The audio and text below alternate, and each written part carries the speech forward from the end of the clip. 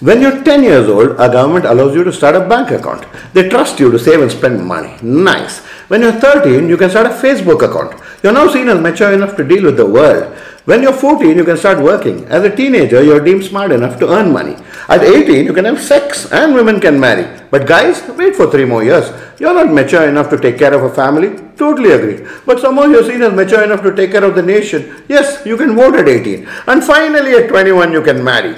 The government now trusts you to take care of a family, but your own body? Nah. You got to be 25 to consume alcohol in some states. So basically they trust you to manage the world at 13, the nation at 18, a family at 21 and your body at 25. And your mind? Never. You'll still be told what to like, what to hate, what to eat and what to speak.